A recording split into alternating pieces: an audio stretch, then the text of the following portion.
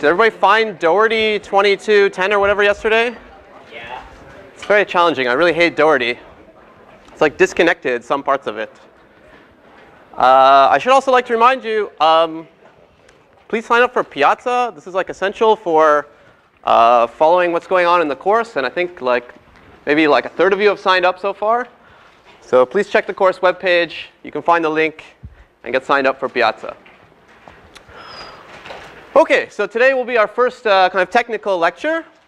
It's on two somewhat related topics, deductive systems and propositional logic. It's a bit definitional heavy, but what can I say? It's the first technical lecture. So let me tell you now why we're going to learn about these topics that are not obviously related to computation. Well, if you remember this person, David Hilbert, and you remember Tuesday's lecture, you'll recall that Anil told you that in the history of computation, it all started with the formal definition of what it means to compute something and what the formal definition of an algorithm was.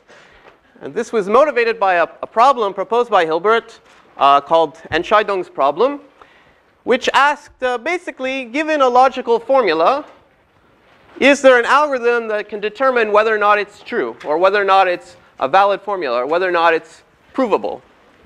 Okay, and in light of this, people decided to think about what the meaning of an algorithm is, and that led us to the theory of computation. But we'd like to think about this problem specifically, because if you take a look at it, one aspect of it is understanding what it means to determine the validity of a formula, or to prove a formula, or to deduce a formula. So because of this part, we're going to need to talk about this notion of deductive systems. And of course, the other part of this sentence talks about logical expressions. So we're going to have to talk about logic. OK, so these are the two parts of this first lecture today. OK, so let us start with deductive systems. So I'll explain what I mean by this with an example. OK, so say you have $0 in your pocket, and you walk up to an ATM, such as this one. It looks like the one in the third floor. OK, and this is a bit of a strange ATM. It can dispense $2 bills and $5 bills, and any number of them, $2 bills or $5 bills. $2 bills really exist. You may see them from time to time. Yeah, lets this seem like an early advertisement for PNC Bank. I chose them because some of their ATMs have this amazing property. I don't know if you've seen this one, where they can dispense multiples of $1, which is awesome because most ATMs will give you like multiples of 20. You ask for like $50, and they're like, I can't do it. But some of them, I don't know if the one in third floor can do it, can dispense even $1 bills. And whenever I see it like this person, I'm always like, yes, I'm taking out $64 today. So let's imagine that we have this semi-realistic ATM, which can give out $2 bills and $5 bills. And here's a little puzzle, the likes of which maybe you've seen before. Which different amounts could you possibly leave with? Okay. For example, you could leave with $7 if you got a $2 bill and a $5 bill. Okay, so do you want to think about it for a bit? Can you leave with 8? Yes? Who said yes? How? Yeah, you can get 4 $2 bills. What else is there? What can somebody suggest what numbers you can get?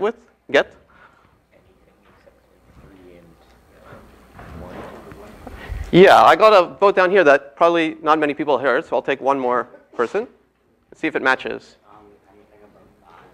Anything above 5? This was actually slightly more accurate. You can also get 2 and 4. Yeah. Good. Oh, you guys are good. So yes, you can get any natural number except for 1 and 3. Now, I raised this example not so much because of its actual arithmetic puzzle nature, but more because it's an example of a simple problem that can be modeled with what I'll call a deductive system.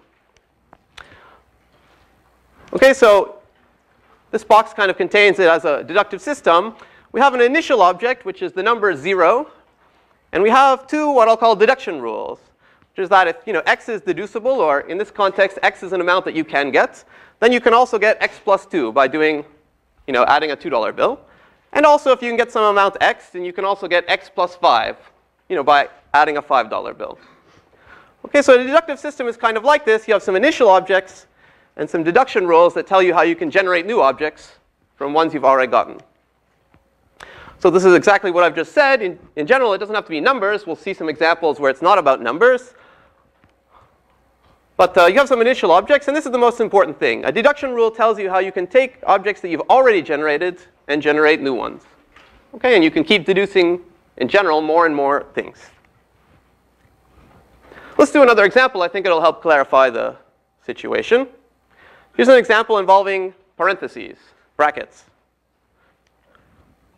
So I'll just describe it as a deductive system. So in this system, the objects won't be numbers. They'll be strings. And there'll be strings made up of two kinds of characters, this open parenthesis and close parenthesis. And we'll have one initial object, the string, open, close, this little pair of brackets. And there'll also be two deduction rules. And I'll give them names wrap.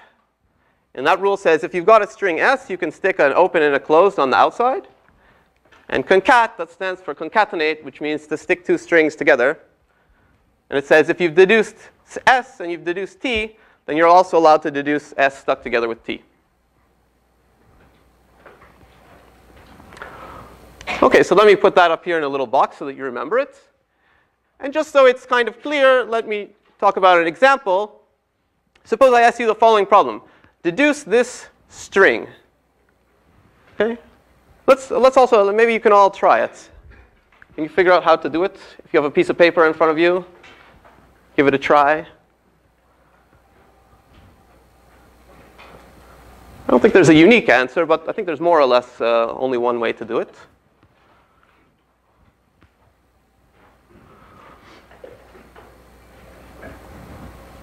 Maybe, have you figured it out? Put up your hand. Some people? OK. How many steps did it take you? Yeah, I think you could do it 4. I'm getting some of these. Yeah, I think you can do it like the following. It's a little hard to read these annoying parentheses, right? But, well, you can start with the initial object. That's one thing. You can always deduce the initial objects. Those are allowed. And now I think I'm going to try to build up this piece in the middle. So I can apply the wrap rule to what I've already got and get this string. And now I'm in good shape because I have this piece and that piece. So I can apply this concatenation rule to combine these two strings that I've already deduced and get this string. And now I'm almost done. I just have to put the outside parentheses on this string. OK, so this is how you would deduce this string. OK, and you don't always have to apply the rules to objects you just deduced. You can always use any object that you've ever deduced so far. OK, and that's the end of the proof. And in math, we put a little box usually at the end of the proof. In the olden days, they would write QED, which stands for some Latin thing. That's considered very pretentious now. At least I consider it very pretentious. We don't speak Latin anymore, so I highly advocate the box to finish your proofs. OK, any questions about this? No? OK, let's do one more example, just so it's all clear. Actually, wait, before I go to this example, we'll come back to this point later, but can somebody suggest what kinds of strings you can get from this deductive system? Yeah? Any valid sequence of parentheses? Yeah, the suggestion was any valid sequence of parentheses. What exactly do you mean valid, roughly? Every open has a corresponding close. Yeah, you would think everyone has the open has a corresponding close. They should be properly balanced. It's not super clear, but well, we'll talk about it later. That's in fact true. Anyway, we'll come back to that later. Let me give one more example. Both of those previous examples were kind of about modeling some situation you already have. The ATM example, we modeled it with a deductive system. Maybe that parenthesis example was about modeling matching parentheses. Again, we'll come back to that point. This is an example where we use a deductive system just to define an object. And it's a very important object in computer science, theoretical computer science, the binary tree. So probably you all know what a binary tree is, but let me give a definition using a deductive system. So I won't actually write it with the initial objects and the deduction rules, but you'll see that it's an example of a deductive system. So I start by saying this is a binary tree, one with one node, one vertex. And here are the sort of deduction rules by which I can generate new binary trees. Suppose you've already generated two trees, and I'll call them L and R. These are binary trees. Then these are also binary trees. You're also allowed to make bigger binary trees out of them, basically by one of these three methods. You can start with a new node and stick one binary tree you've generated on the left as a left child, or you can stick it on the right, or you can stick both of them in. So the node at the top can have a left child, which is a binary tree, and a right child, which is a binary tree. OK, and this is actually a good way to define what a binary tree is. Let's again see one more example of how this can define a binary tree. So as always, when you're doing these deductive systems, you have to start with the initial objects. That's the only thing that you have. So at the beginning, the only thing you know is a binary tree is a single vertex or node. And so we have to apply a rule. These subtrees that we're going to apply it to, L and R, just have to be this single node. So we'll, for example, apply the add both rule. And we get this as the result. So this is also a binary tree. OK, and now maybe we could apply the add left deduction to this binary tree. And we get this tree. And then maybe we could apply the add both deduction to, let's say, this tree and this tree. Actually, you have to decide whether this will be the left tree and this will be the right subtree, or vice versa. So let's say you choose this to be the right subtree and this to be the left subtree. And you get this tree. OK, so this is an example of deduction that sort of proves that this is a valid binary tree. Any questions? OK.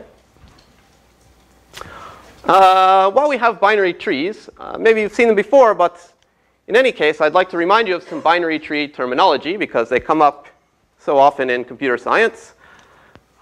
These circles or nodes are called nodes or vertices. These lines are called edges. The one at the top is called the root node. And the other important concept are the leaf nodes. A node is a leaf if it has no children. OK, so this one has 4 leaves. This one is not a leaf because it has one child. OK, so this is a binary tree. It's usually drawn like this. It's also a bit weird because if you have a real tree, the root is at the bottom, right? And the leaves are at the top. Maybe unless you're in Australia. But somehow in computer science, it's always drawn like this, with the root at the top and the leaves at the bottom. Is anybody here from Australia? Oh, sorry if that's offensive.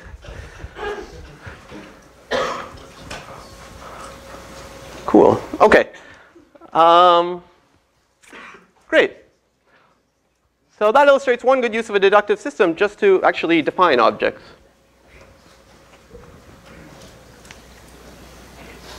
OK, so let's play a little bit more with deductive systems and see what kind of questions arise when you're talking about them. And we'll go back to this ATM deductive system, because it's kind of a very simple one that hopefully will be good for getting the point across. So just to remind you, here the initial object is the number 0. And we have 2 deduction rules, which you might call the +2 rule and the +5 rule. So here's like a very, very simple problem. Show that 4 is deducible. Let me not insult your intelligence by asking you to figure this out. Here's a solution to this problem. You can deduce 0, because it's the initial amount. And then you could do +2 to get 2. And you could do +2 to get 4. Okay, here's another one. 7 is deducible. Actually, I said this one verbally earlier. So here's a proof. You can deduce 0, and then 2, and then 7. Let me make it trickier. 17. Can you show that 17 is deducible? Actually, I guess if you were doing this efficiently, you could just, we did 7, and you could add 5 twice, right? But somehow that's not, when I was making these slides, that's not how I did it. Maybe I was having a bad day. This is how you can do it. And actually, this at least it illustrates a point, right? Which is that you can do things in more than one way. That's all right. I mean, there's not necessarily a unique deduction for each object. Anyway, here I did by going like 2, 4, 6, 8, 10, 12, and then I was like, oh, I'm going to need to get to the odds. 17. OK. So far, so good. And I also bring this up to illustrate a point that is worth remembering, which is that, let's say I give you a specific object and it's really deducible, like 17. Like I don't give you 3, but something that's really deducible, like 17. Basically, you can always, in principle, prove that it's deducible, show that it's deducible in like a brute force way. Like this is a valid proof, and it's kind of a brute force proof where you're just like, voila, I deduced it. OK, good. So let's try to increase the difficulty a little bit.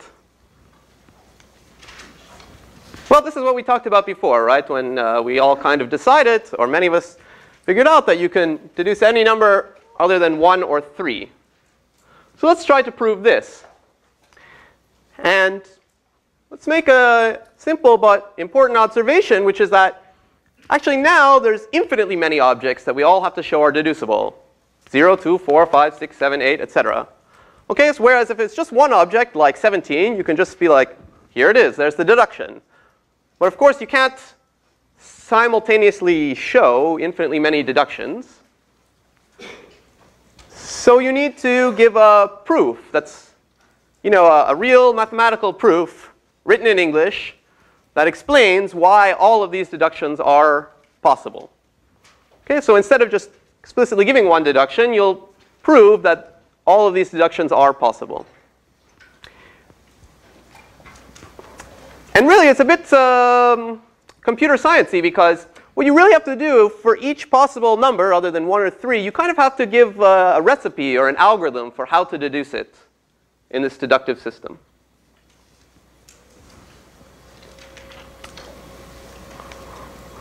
OK, so let's try it. Actually, does anybody have a suggestion? Yeah? OK, the suggestion was to split it into cases even versus odd. What are we going to do about the even numbers? Yeah, you can just keep adding 2 over and over to get all the even numbers, right? Again, there's actually multiple proofs. And this one of splitting into even odd cases is the one I also chose. But there's other ways to solve this problem. So anyway, let's say we did all the evens. How are we going to get the rest of them? Yeah, at the back? Start at 5 and then add 2. So it's the same thing. Yeah, that's right. Start at 5, and you can add 2, and that'll get you 5, 7, 9, etc. That's all the odds. Is that everything? Yeah, I guess that's everything, right? OK, so that's more or less how I wrote it. Actually, next year I'm going to change it. That's like, I think, even a little bit simpler than what I wrote. So I wrote it like this. And I really wrote it out formally, although this is not such a hard problem. Let's do a little lemma, which is like a part of a proof. And as suggested, show that if n is an even non-negative integer, then we can deduce it. Well, the proof is if n is even, we can write it as 2 times k for some natural number k. And then we can get n by applying the +2 rule k times in a row, starting from 0. Let me take a little digression now. If you were like super duper pedantic, or if somebody was super duper pedantic, maybe they might want you to prove this statement by induction. You can kind of see how you could prove it by induction, right? I mean, induction on k. It leads me to the question of, it's something that Anil brought up in the last lecture. When you're writing up solutions, like how much detail should you give? And this is a very hard question because, writing proofs is really like a sociological process. It's like you and the TA who's grading you coming to an agreement about whether or not you solved the problem. And you want to convince the TA that you solved it. And we don't exactly tell you the standards of like how much detail is enough, how much detail is too much. So you kind of have to get the feel for it. But a general rule is, at the beginning of the course, we want you to be really, kind of precise and fill in all the details and so forth.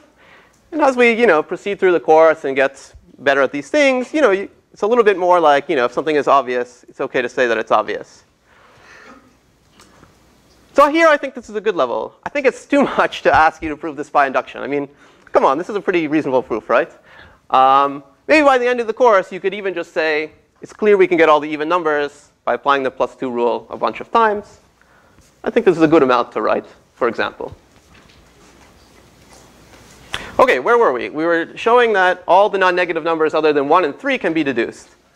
OK, so we got all the evens. So let's put that lemma in our pocket. And we just have to get all the odd numbers that are at least 5. So let's say n is such a number. It's odd and at least 5. Let m be n minus 5.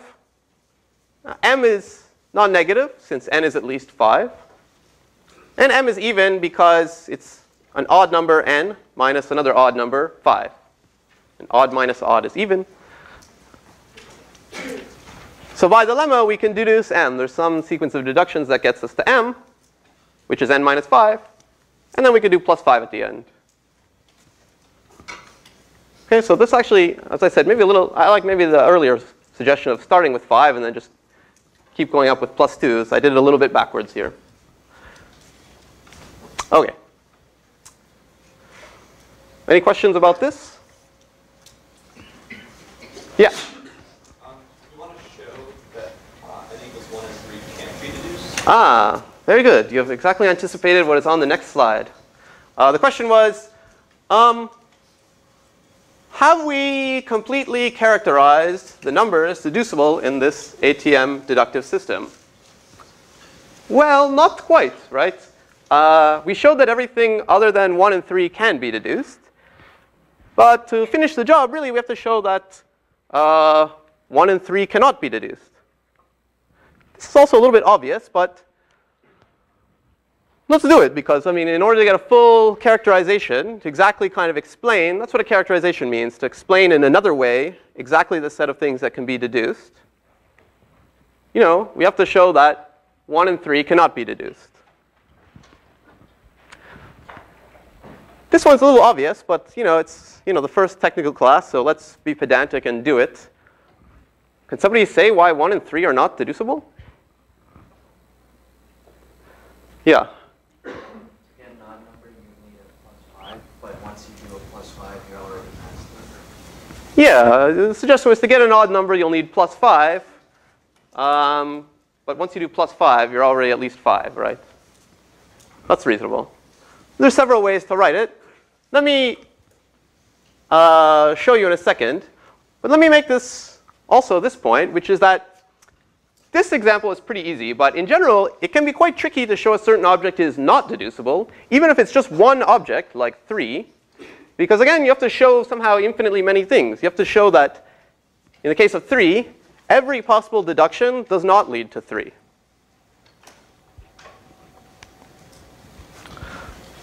So let's spell it out, though. Actually, I'm not going to read this. You can maybe read it in the slides afterwards, but it's a different way than what was suggested. You know, the way I said it was, let's first show that 1 is not deducible.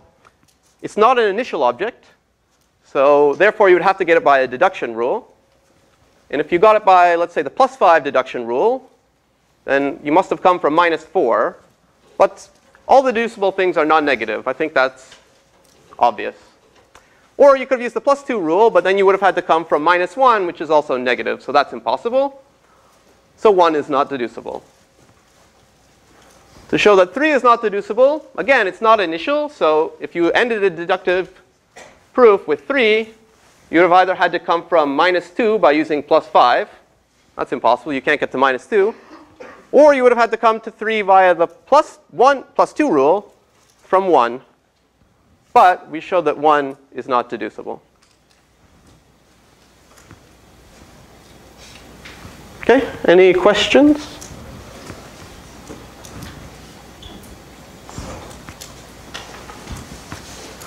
So sometimes these problems are not too complicated, but I wanted to use this example to just really illustrate how to take care with checking all the cases, what it means to prove that something is deducible, what it means to prove that something isn't deducible, etc.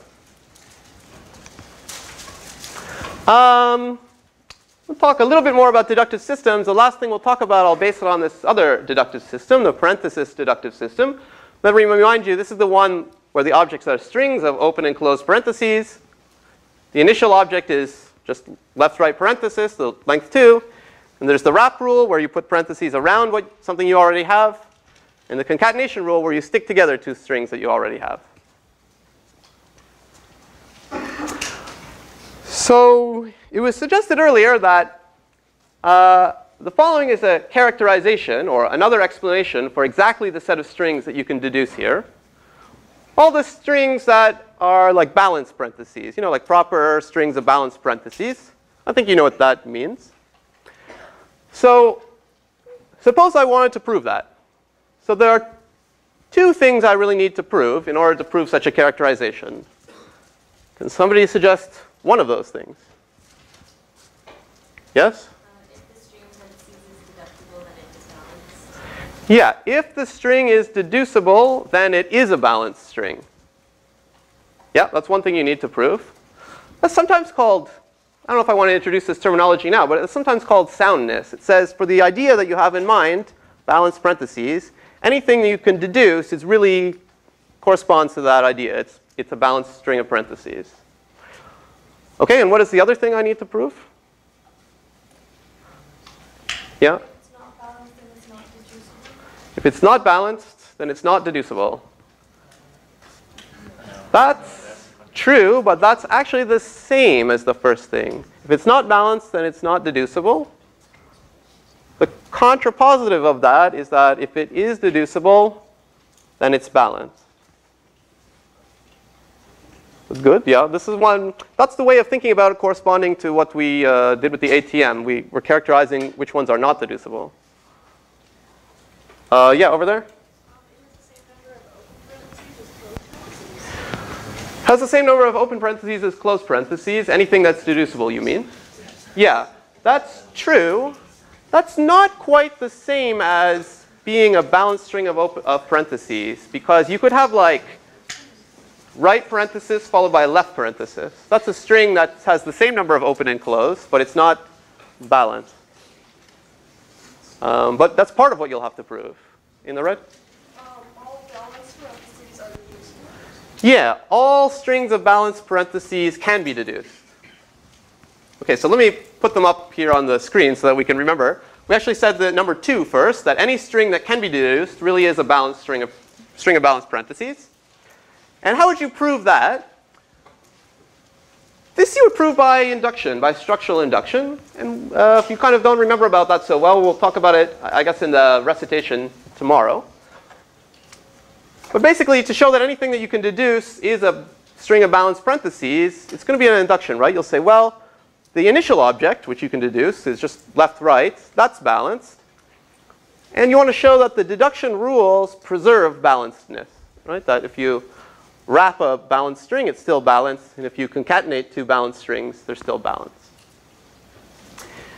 And the other thing we have to prove is sort of the converse, not the contrapositive, but the converse, that every string of balanced parentheses can be deduced. This is a little bit like the showing that you can get every number other than 1 or 3. And again, you have to kind of give a recipe or an algorithm that sort of says for each string of matching parentheses, of balanced parentheses, there is some way to get it by starting from the initial object and putting together the two rules.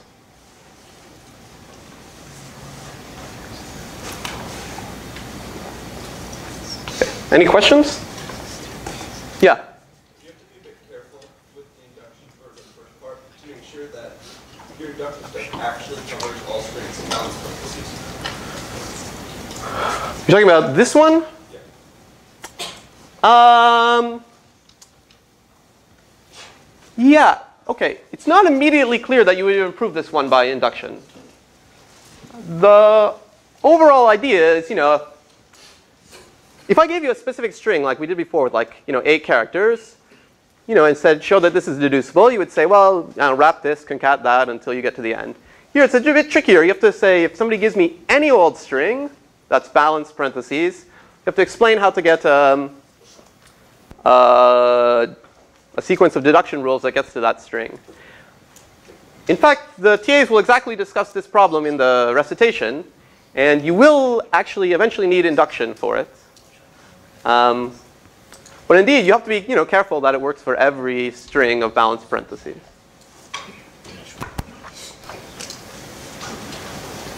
Any more questions?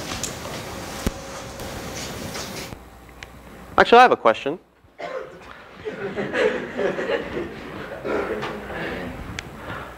What does it mean exactly, balanced parentheses? I kept saying like, oh yeah, you know what balanced parentheses means, right? Okay, so what does it mean? What does it mean? Pardon me? They're well nested? Oh, that's kind of like saying that they're validly, I mean, it's true, but what does that mean, I guess I would ask. Do you have a suggestion? If you go through the string, it has more closed parentheses than open parentheses, and like before each revision. Yeah, that's almost exactly right. The suggestion was, if you take the string and you go through it from left to right, you always have more open parentheses, or at least as many open parentheses as closed parentheses. And there's one more aspect to it. Somebody here want to say? Maybe you? There are also the same number of right as left.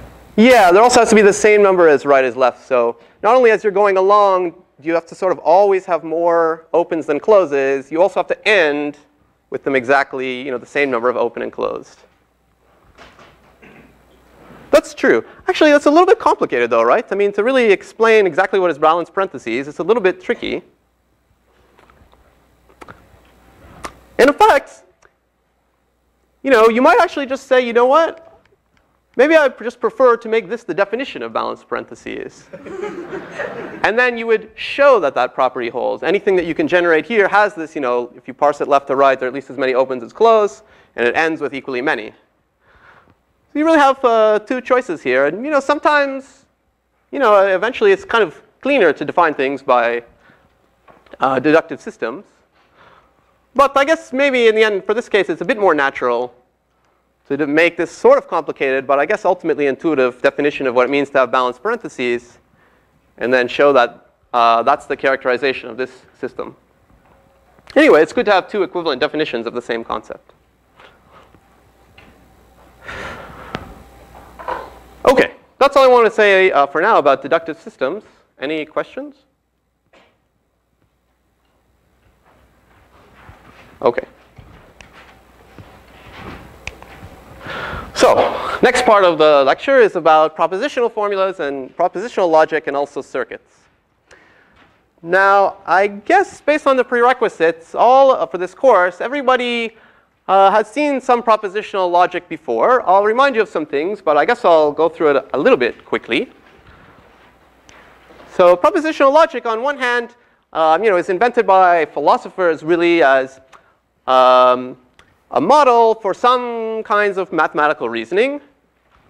So sort of lofty definition. Another way to say it is, that stuff with like the formulas that look like this with the variables and the ands and the ors and then the negations and truth tables and that kind of stuff. So let me remind you about this.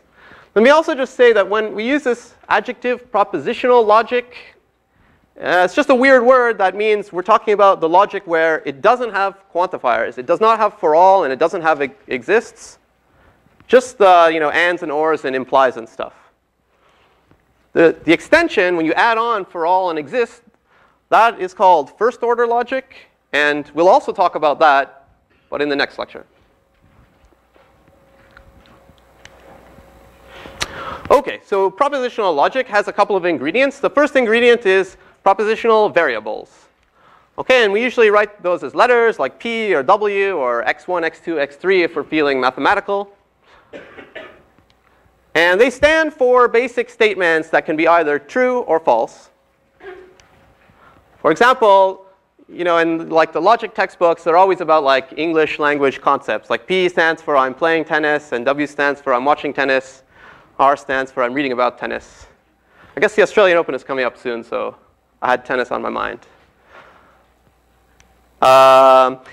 Computer science, when things get a little bit more like logic-y and about bits, you might have a variable that stands for just an input bit is 1. Okay, and this is where you're kind of on the more computer science side of things. We'll probably mostly stick with the real world for illustrative purposes. OK, so that's ingredient 1, variables. The other ingredient is connectives, which are like these operators. Well, there they are. We have 5 of them. Not, and, or, implies, and this is if and only if. Okay, and I'll remind you later what exactly they mean, but hopefully you remember at least, not, and or, and maybe also implies. That's kind of important. Okay, and when you combine these connectives with the variables, you get formulas. Okay, so you get stuff like this. This is a compound sentence or a formula. If you remember the tennis interpretation, can anybody say what this means? Like in words? Not playing tennis means you're watching tennis. Yep. Not watching tennis means you're Reading about it. Yeah, so okay. It's just a funny example if you really love tennis, and this is how you would formalize this sentence. Okay, so actually this step, going from like an English sentence to like a formula, we're not going to be like that interested in this step because it kind of depends what like English words mean and stuff. But this is how it's usually motivated in logic, if you wanted to reason about your tennis habits. See, there's another connection between sports and computer science. Okay, so if you look back at the previous slide, I did something that was like a little bit funny. I was like, you got your variables, you got your connectives, stick them together, formulas. But that's not very rigorous. Suppose you wanted to formally define what is a formula, a valid formula. How might you do it? Yes, thank you. You could use a deductive system, and that's a nice way to define them.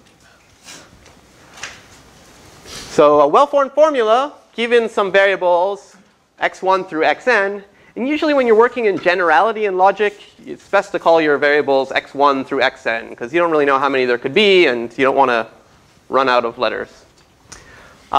It's any string, so formula is a string, that you can deduce in the following deductive system. The initial objects are just single variables. A single variable counts as a formula.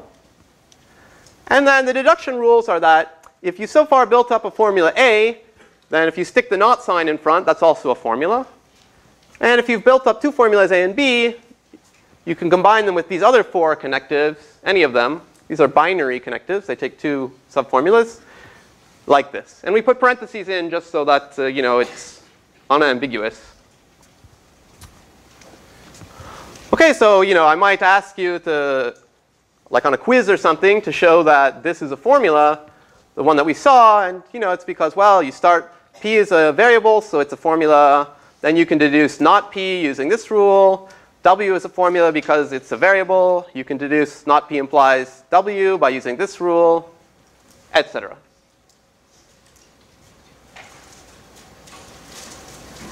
Great.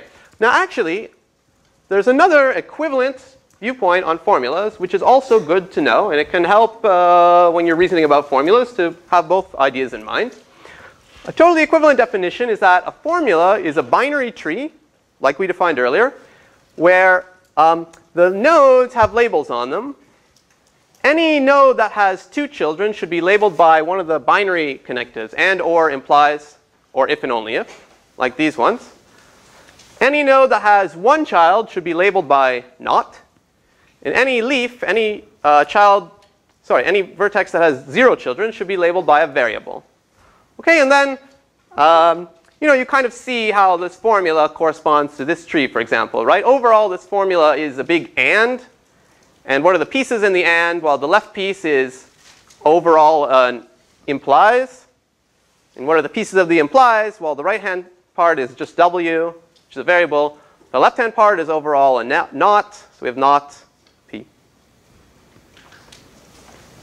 Okay, so any binary tree with this kind of labels corresponds to a formula and vice versa. Any questions about that?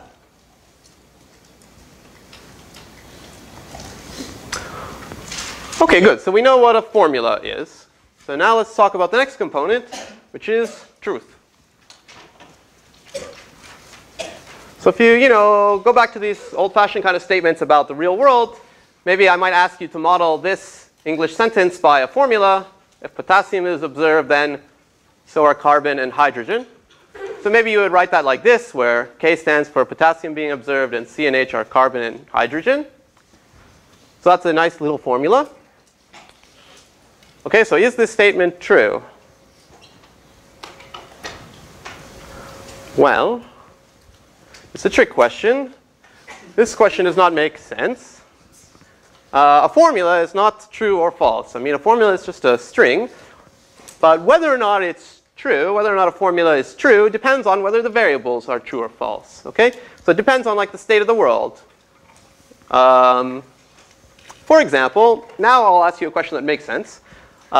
If k is true and c is true and h is false, then we could say, is the formula true or false? I'm getting a lot of votes for false. Let's see. Well, c and h will be false because true and false is false. And then you have true implies false. That's false. So yeah, it's false. I'll remind you later how this exactly works. But again, you've probably seen it before. What if k is false and c is false and h is true? Oh, you guys are good. Well done in the prereqs. Yeah, it's true because this piece, c and h, is false. K is false, and then false implies false is, weirdly true. Like, you have not falsified the statement because potassium was not observed. So, yeah. Okay, so just to illustrate that, formula is true or false depends on whether or not the variables are set to true or false. Can you say a formula is true if it's like a tautology? We will get to exactly this point. It's kind of, some formulas are always true for all settings of the variables. Those are called tautologies, and we'll get to them. But I prefer to say that, a formula by itself is not inherently true or false. But it's a good point. Okay, so let's make this clear with some definitions. Truth assignment. I did not mean to have an irregular sigma character here. This should be a V. PowerPoint has screwed me once again. I'll fix that. I do like PowerPoint, though. Okay, a truth assignment V, not variant sigma, is a setting of true or false for each variable. So given a formula S, we can define its truth value, which I'll write as V of S, by structural induction. Remember, a formula, we kind of defined it by a deductive system, and kind of whenever you're proving something about something defined in a deductive system, you're basically always using structural induction. So I won't actually write an induction here. I'll just kind of sketch it to you, because it's pretty clear, I think. The base case for formulas is that the formula S is a variable x. And if it's just a variable x, then the truth value of the formula is just the truth value of the variable. Okay, the truth assignment gives truth values to the variables. And in the induction step, S would be defined by a connective, one of the 5 possibilities applied to some subformulas. And then we use this like well-known table, right? Like for or, if false or false is false, and false or true is true, everything else is true. Okay? Any questions? All right.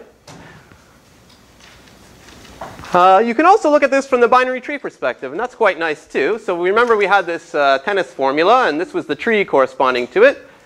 And you want to decide how a particular truth assignment, like P gets true, W gets false, R gets true, how it gives a truth value to the whole formula. Well, you kind of like plug it into the leaves and filter it up, right? So we plug in the truth assignment at the variables, which are at the leaves, and then we sort of filter things up. So this is negation of true, that's false. And this is negation of false, that's true. And then we have false implies false is true, true implies true is true. Okay, and we get up to the root, and the root has the truth value of the whole formula. Okay, so in this case, it follows that under this truth assignment, the whole formula is true. Apparently, it's possible that I'm both playing tennis and reading about tennis simultaneously.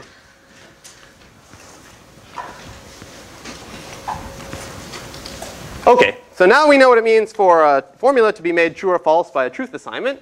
Now I have to give you a slide with multiple definitions of terminology on it. Sorry about that, but they're important. They're easy. I mean, it's kind of clear from the name. So we say that a truth assignment V satisfies a formula S if it makes it true. Okay, satisfies means makes it true. We say that S is satisfiable if there exists a truth assignment making it true. S is unsatisfiable. It's kind of the opposite if there's no truth assignment that makes it true, or every truth assignment makes it false. And the last one is the one that was mentioned earlier. In a way, it's also kind of the opposite of unsatisfiable, but a different kind of opposite. S is a tautology if it's true for every truth assignment. Okay, this is maybe the one that's not so obvious from the name if you don't remember what a tautology is. It's a statement that's like automatically true no matter what the truth assignment is. Yeah? Isn't this kind of using the quantifiers you said you wouldn't be using? The question is, isn't this kind of like using the quantifiers like for all and exist that we, I said was not in propositional logic? This actually gets at a very good point. So when I'll talk about this more in the next class, but when we do math, we use like all the good old human math. We say sentences like, for all this, this happens, there exists X such that this happens.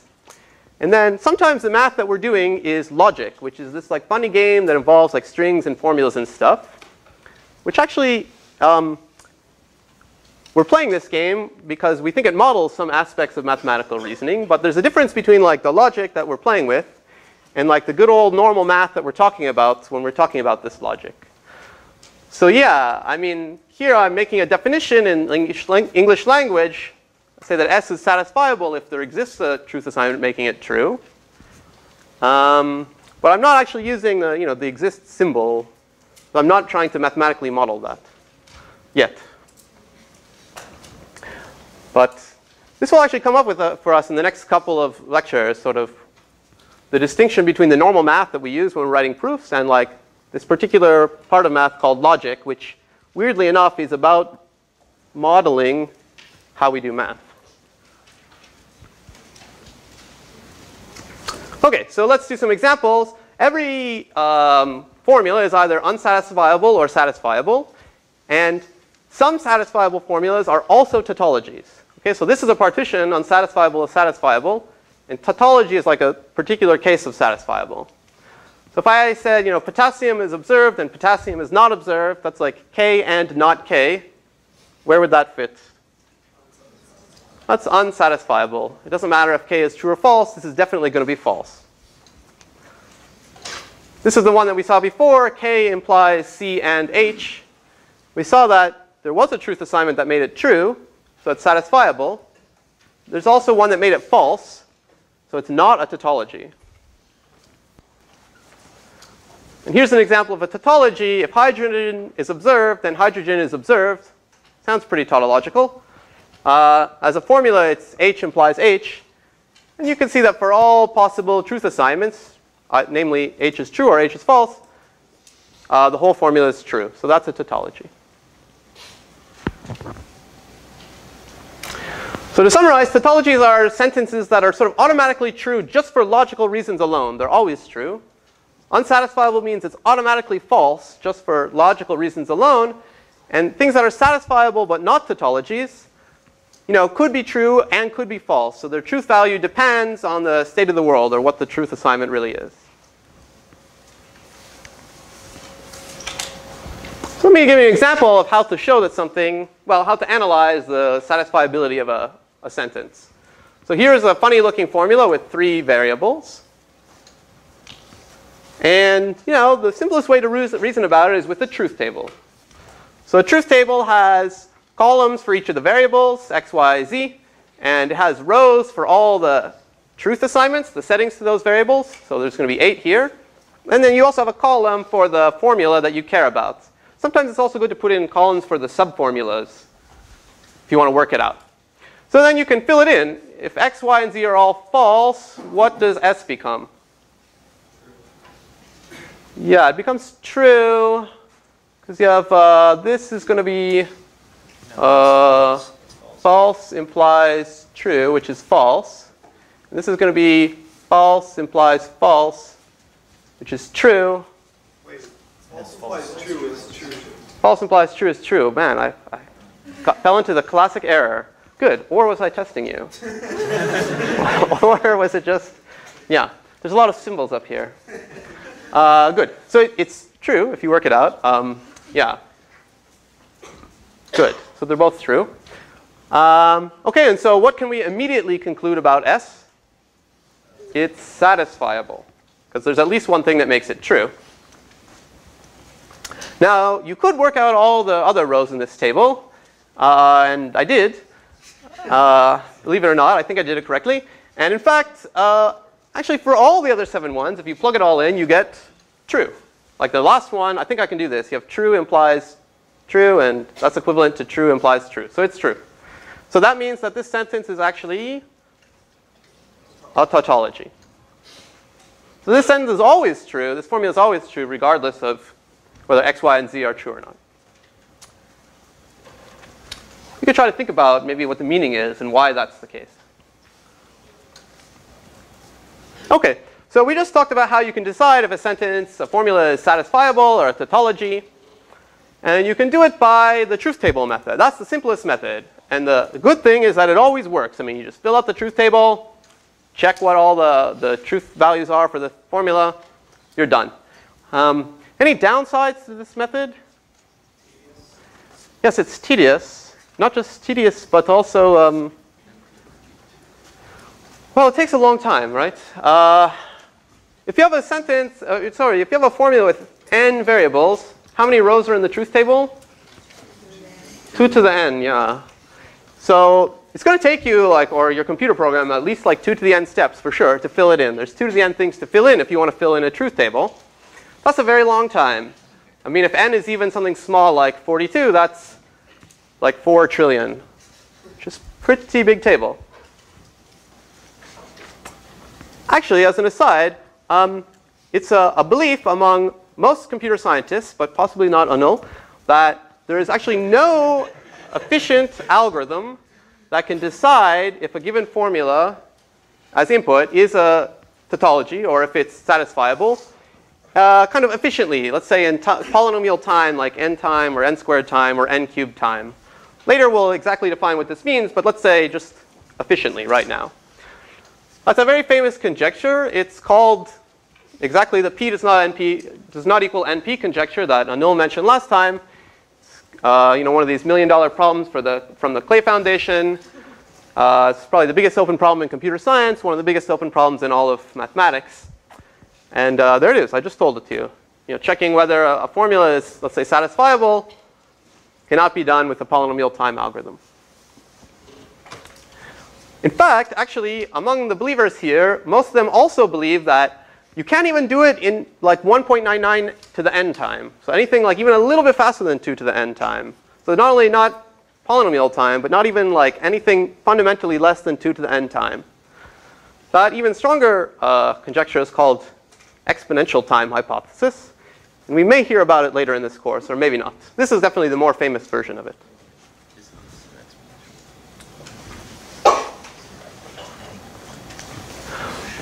Another open problem about truth tables is who invented them. This is a historiological problem. And I was interested in this when I was preparing these slides because I think if you go to Wikipedia, it says that Wittgenstein invented them. And at first I was like, come on, no way, right? This is like a computer science concept. This guy is famous for being a philosopher. So did he really invent it? He scooped us? Actually, maybe it's slightly plausible because he used to be a mathematician before becoming a philosopher. He was a student of Russell, who some people also claim invented the truth table. But there are many other claims, like Post. He's a very overlooked guy in the history of computation. He kind of also invented a notion of algorithms besides that of Turing. He's like a math teacher in New York. Some people claim this American guy, Peirce, invented them. But you shouldn't forget Poland. Some people say that Łukasiewicz invented them. Jevons, I read somewhere. Jevons' student, Christina Ladd Franklin, I've read somewhere. So this is a challenging open problem, which may appear on homework too. Let me mention one more concept here, that of logical equivalence.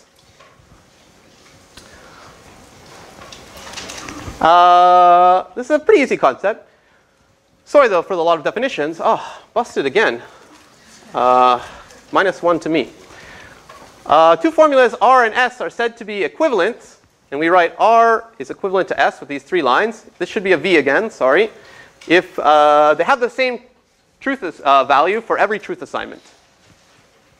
Okay, so they're different formulas, but if you do the truth tables, they're exactly the same. So really, they represent the same logical concept, just expressed in different ways. So let me give you some examples of this. This one you might know, right? Not of x and y is the same as not x or not y. That's called one of De Morgan's laws. It says if they're not both true, then at least one of them is false. Okay, so these are equivalent. You could do it by making a little truth table with 4 rows and 2 variables. In fact, if A is any formula at all, not just a variable, then the same rule applies. The other converse version is that not of A or B is the same as not A and not B. And these two things are called De Morgan's laws. They let you move knots to the inside if you have A and B, or not A or B. There's lots of other ones. I mean, if you don't like this, implies A implies B is the same as not A or B. If you don't like this if and only if, A if and only if B, it's the same as A implies B and B implies A. You know, double negation is the same as the original formula. This is an important one. A or B is the same as B or A. That's called commutativity of or. And this one says that with ors, it doesn't matter where you put the parentheses. What's this one called? Again, good with the prerequisites. This is associativity. And this is nice because it means if you have like A or B or C, then you can just, this is technically not formally allowed, but sometimes we'll allow it, you know. We'll get a little bit relaxed. It doesn't matter where you put the parentheses or what order. If you have a big or, you can just write, you know, A or B or C. Similarly for and has all the same properties. You know, there's, you know, many, many more. A or A is equivalent to A, etc. So, you know, before we talked about how to show something as a tautology, one way you can do it is write down a giant truth table and check if it's always true. But if I ask you to prove that something is a tautology on a homework problem, you don't necessarily have to do it this way. Sometimes, you know, if you're lucky or you're clever, you might be able to figure out a different way to prove it's a tautology, maybe by using equivalences. Let me show you an example. So suppose I have this formula, x implies y and x implies y. Well, overall it's an implication, right? This piece implies y. And one of our equivalences was that A implies B is the same as not A or B. So we could use that here and say that this formula is equivalent to this formula, i.e. they have the same truth table. And now let's see, we have, we could use De Morgan's laws on the inside here. We have the negation of an and, so we can push the negation to the inside and change it to an or. And now we have a big or of 3 things. We could use the associativity equivalence to switch the parentheses around. And now we could say this is further equivalent. X implies y. We could use this rule again. It's the same as not x or y. So this formula is still equivalent to that one. They have the same truth tables. And now you could take a look at this one and say, actually, if you look at it, it's negation of s or s, where s is this subformula. And this thing you could, you know, I think fairly say is obviously a tautology, right? I mean, s is either true or it's false. So whatever that is, whatever case it is, you know, one of them is true. So not s or s is a tautology. Okay, so this formula is a tautology. Its truth table is all truths. And it's equivalent to this one. So this one has all truths in its truth table. So it's also a tautology. So this is an example of how you might prove something as a tautology without using the truth table method. Yeah? Do there exist efficient ways to determine if 2 formulas are equivalent? Pretty much the same problem as the... That's a good question. It's pretty much the same problem as determining if a formula is satisfiable or not. In fact, you can think about why that's the case. You just set it to true or false, and then if you determine they're equivalent. Yeah. If I want to know if a formula is, let's say, a tautology, I could write down that formula if and only if x or not x, some other tautology. And so then they'd be equivalent if and only if the first guy was a tautology. That would also make a good homework problem. I'll save that for next year. Thank you. OK, one more definition, I think, before we get on to another section about circuits. That's logical entailment. So we've been talking about a lot about whether a sentence S is a tautology. That's kind of an interesting question to ask. But actually, in normal uses of logic, it's not the normal question you ask. You usually are more interested in questions like this. Suppose I have some formulas, A1 through AM, maybe called axioms, that I assume are true. Does that imply that S is also true? Okay, somehow, is S a logical consequence of these formulas? I'm not asking if S is always true. I'm asking if it sort of follows from these formulas. If it's true whenever the axioms are true. Okay? So here's the definition that encapsulates that. We say that formulas A1 through AM entail formula S, and you have to use this symbol. Good thing we're not using LaTeX this year, because you'd have to search out what this symbol is. We say that A1 through AM entail S if every truth assignment, should have just changed them all to sigmas. If every truth assignment which makes A1, A2 up to AM true also makes S true. In other words, S is like a logical consequence of A1 through AM. Does this concept make sense? I'll illustrate it now with some examples.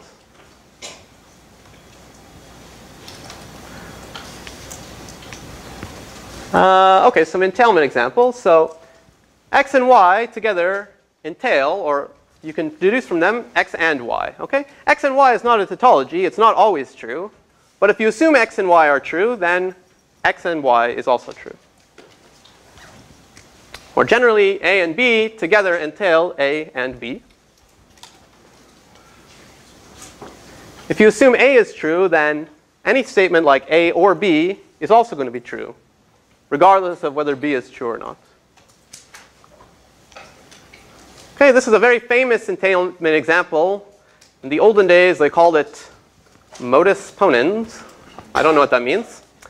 If A is true and A implies B is true, then B is true. Okay? In other words, B is a logical consequence of A, and the implication A implies B. These are examples of kind of the rules you actually use in everyday life when you're proving mathematical theorems. If A implies B and B implies C, you can deduce that A implies C. This is a famous one. You have to think about it a little bit. This is kind of the rule of case analysis. If you have A or X, you have B or not X, then that entails A or B. You have to think about it a bit why that one is true.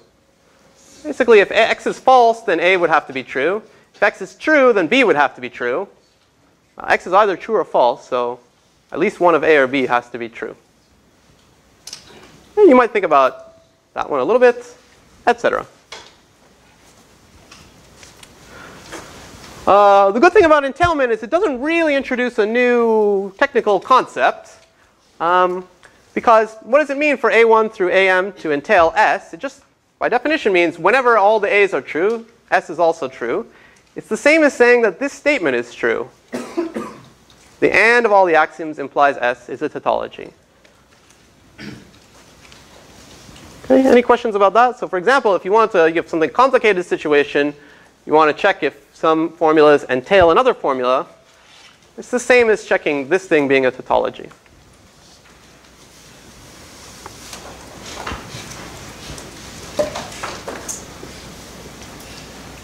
OK, so the last 15 minutes or so, we're going to move a little bit from logic to computation. After all, this course is called Great Theoretical Ideas in Computer Science, so we should talk a little bit about computer science as well. Usually in logic, you write false and true, but when you move to computation, usually you write 0 and 1. Okay, these are the same things. You can write whichever one you please. They're identical. I'm going to start writing 0 and 1 instead of true and false. These are bits. So one thing that we saw with the formula is that every formula has a truth table. For example, if you have this formula with 3 variables, it has this truth table. And I wrote it with zeros and ones. It's kind of nice, actually, to write with zeros and ones, right? Because then these rows are all the, I don't know if you can read that. These are all the length n binary strings. Okay, you can just order them by the binary expansion of 0 through 7 in this case. So it's the nice way to organize your truth table.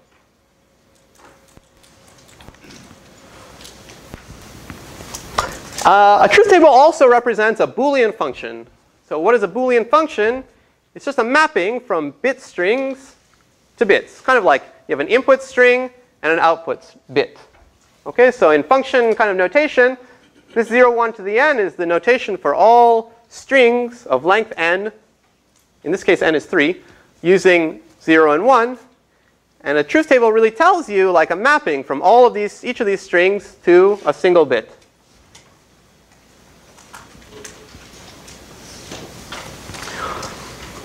By the way, a Boolean function, let's say a 3-bit Boolean function, you can specify it by a truth table like this. You can just say for each strings exactly each choice x, y, and z exactly what f, x, y, z is. That can be a little bit big if the number of variables is big. You can also specify it by words. For example, you could say, well, f, x, y, z is the function which is 1 if and only if at least 2 of the input bits are 1. That's a way in words to express this function, or this truth table.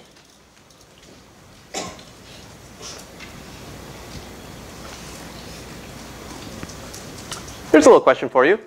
Say I have n variables. How many different Boolean functions, or how many different truth tables are there? Somebody want to say it in a loud voice? I was trying to trick you. It's actually not 2 to the n. 2 to the 2 to the n. That's right. That's very large. Why is that? Well, let me ask. Why is that? Yeah? Or? Because you could also represent the function as a bit string of length 2 to the n, and then there 2 to the n. Yeah, I see what you're saying. So the truth table itself has 2 to the n rows if they're n variables. And so really this column, as was suggested, is like itself a string of length 2 to the n. So in other words, there's 2 choices for each of its bits. So it's 2 to the 2 to the n. Okay, so we know that every propositional formula on n variables, it has a truth table. And you can kind of think from a computation point of view as this formula kind of computes a Boolean function or computes a truth table. One of these 2 to the 2 to the n truth tables. Okay, so actually we're seeing, in some sense here, a little model of computation. It takes in input bits, and a formula kind of spits out one output bit. Okay, just like Anil was talking about, there are many different things that you can think of as doing computation. Let's ask the converse now. Is it true that every Boolean function or truth table has a formula that computes it? We got one vote for no. Should we do a vote? Who would vote for no? Who would vote for yes? Okay, there's a lot of abstainers. But we'll go with majority, which was yes. Let's see why that's true. I'm going to show you by example that whatever truth table you write, there's some Boolean formula which has that truth table. Or every Boolean function can be computed by some formula. So let's start slow. Let's say there's 4 variables, so I'm going to consider truth tables that look like this. Here's one such function. It's mostly zeros, but it would be 1 if all the input bits are 1.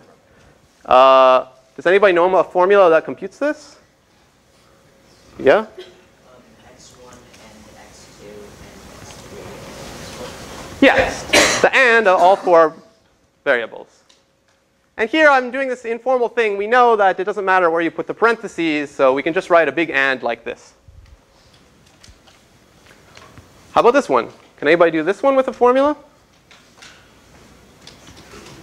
No, there's Okay, she started talking, sorry. not x1 or x2 or parentheses. Not quite. It was a good start. Not x1. Now I'll come to you. Not x1 and not x2 and not x3 and not x4. Yeah, this one is true if and only if all of them are false. So it's not x1 and not x2 and not x3 and not x4. Wait, couldn't you just not be or? Yeah, that's for De Morgan's, not X. Oh, sorry. I take it back. I didn't hear the parentheses. She said something, yeah, maybe she's like not of. Wait a minute. No, that's not right though, right? If you do the not of this one, you'll get this thing that's. Oh, with the ors. Man. Okay. Yes. Good. Sorry. There are many different formulas that compute the same Boolean function. Thank you. Yeah. Not only do you have to answer the question correctly, you have to psychically know what I'm thinking is the correct answer to the question. I'll try to listen better. Okay. So good. How about this one? Shall I give it to you? Or do you want to let somebody else try? Okay. Anybody else want to do this one? How about your neighbor? Were you also putting up your hand? X1 and not X2 and X3 and not X4. Yeah. You can see you kind of, this has 1, 1. You kind of pick it out by saying X1 and not X2 and X3 and not X4. Okay, or here's another example. If you just have all zeros, but this one is a 1. This could be not X1 and X2 and X3 and X4. Okay, so I think kind of maybe you see that you could similarly do any truth table if it had exactly 1, 1. You know, you just kind of see where the what row has the 1, and you kind of do a big and that it sort of exactly picks that one out. What if there's 2 1s in the truth table? Hold on a sec. So like here's a truth table with 2 1s. What could you do for this one? Yeah, you can get the formula for that's 1 on this string and the formula that's 1 on this string and OR them together. Like this. Okay? What if there's 3 1s? I mean, we just took care of a lot of cases. I hope this is clear, right? I mean, if you have 3 1s, this one, and this one, you make a big AND that's true for this string, a big AND that's true for this string, a big AND that's true for this string, and you can OR them all together. Okay, so we've just kind of done now a proof by example for the following result. By the way, you may not do proof by example on your homework, but I have the privilege of getting to do it in the lectures. Every Boolean function or truth table over n variables can be computed by some formula. And actually, as a little bonus, you see we only used and, or, and not. So if you want, you only have to use and, or, and not. Actually, there's another good reason not to use proof by example, even though I did it, because if you don't do it properly, you may make a mistake. Actually, I have not really proven it. I missed the case. Somebody think of it. No Okay. ones. Yes, I didn't really illustrate what if you have a truth table with no 1s in it. So do not do proof by example. But that one's also OK, right? The Boolean function, which is always 0, you could use, I don't know, x1 and not x1. OK, that's any unsatisfiable formula. OK, any questions about this? So that's good to know. I mean, every Boolean function can be computed by some formula. That means that, in particular, we can deduce that every Boolean function is equivalent to a Boolean, sorry, every formula is equivalent to another formula that uses only ands, ors, and nots. So you can take that formula, write its truth table, do this procedure to get another formula with just ands, ors, and nots that has the same truth table. OK, one last topic, which is that of circuits. So since we already talked a little bit about computing and computing Boolean functions, if you've seen circuits before, or you're an electrical engineer, you might be thinking about this concept. So I want to talk a little bit now about circuits, which are very similar to formulas, but there's some subtle difference. And maybe with 6 minutes left in the class, it's not the best time to introduce subtle differences, but this is where it fit in the lecture. So this is a formula. And if I said, why is it a formula? You'd say, OK, if you really want, I can deduce it. X is a variable, y is a variable. Then I can make x and y.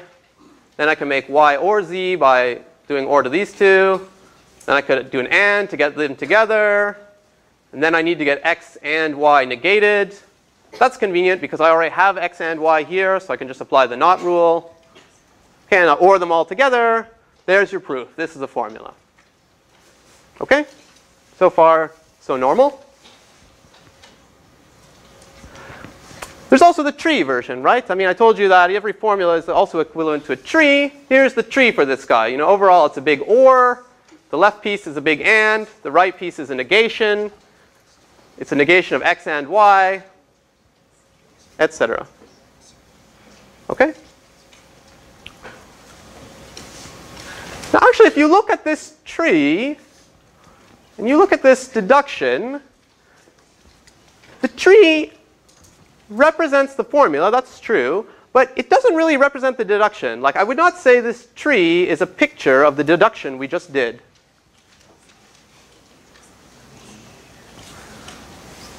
What do I mean by that? Well, suppose I wanted to sort of draw a picture illustrating this deduction of the formula.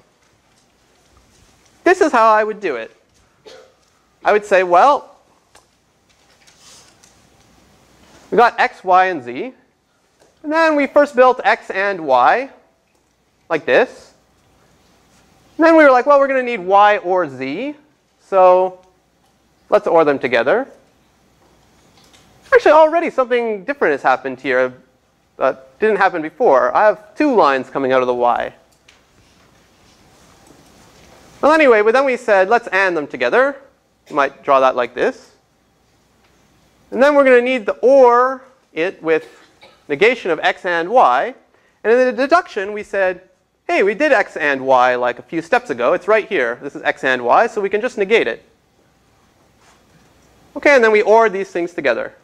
And that's how we deduced this formula. Does that make sense? You see, it's not quite the same as this formula.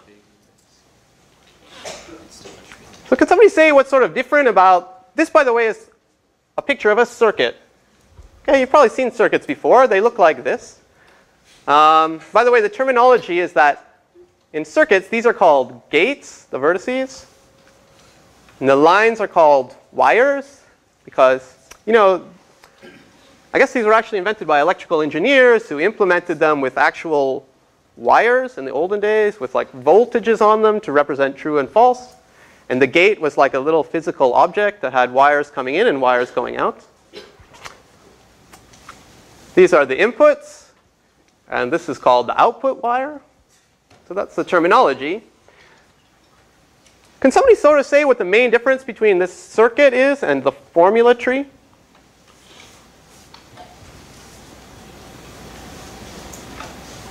Yeah? I mean, you have nodes with more than one parent. It's not a tree, it's more of a graph. Yeah. This is not a tree, for example, because some nodes have more than one output. In other words, another way to say it, well, let me just say, in a circuit, there's a concept of a gate having fan in, which is the wires coming in, or the number of wires coming in, and fan out, which is the number of wires going out. And if you think about that concept with the formula, in a tree, everybody has one parent. So that's sort of everybody has one fan out. But in circuits, you're allowed to reuse pieces. We use this AND kind of twice. Okay, so that's the difference between a formula and a circuit.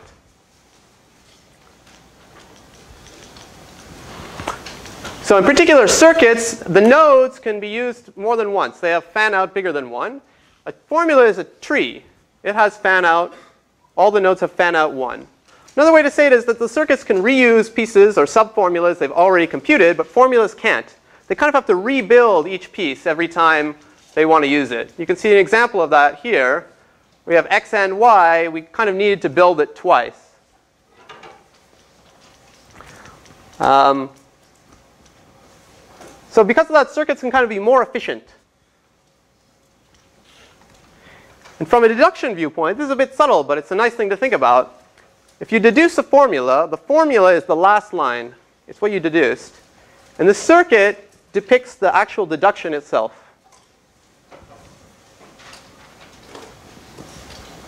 Okay, let me say one more thing. I have one last slide.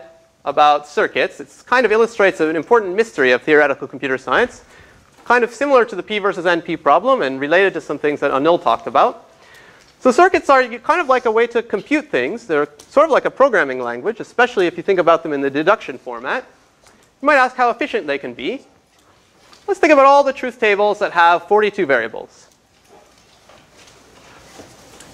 It's not too hard to show, and we're going to show this eventually, or we'll see why later, that there's some 42 variable truth table such that if you want to build a circuit that computes it, you need at least 100 billion gates. That's pretty big. Even though it has only 42 variables, you can have a really complicated truth table. The smallest circuit building it, implementing it, uses at least 100 billion gates. There's a funny thing, though. We only know that it exists. We don't actually know an example truth table with that property. If somebody actually had to come along and say, check out this definite explicit truth table that I explicitly described, I can prove that if you want to build a circuit for it, it needs at least this many gates. The best thing we know is 123. We do know one function with 42 variables that definitely needs at least 123 gates. And we can explicitly say what it is. Even though, weirdly, we know that there exist circuits, or formulas, sorry, there exist truth tables that need like 100 billion gates.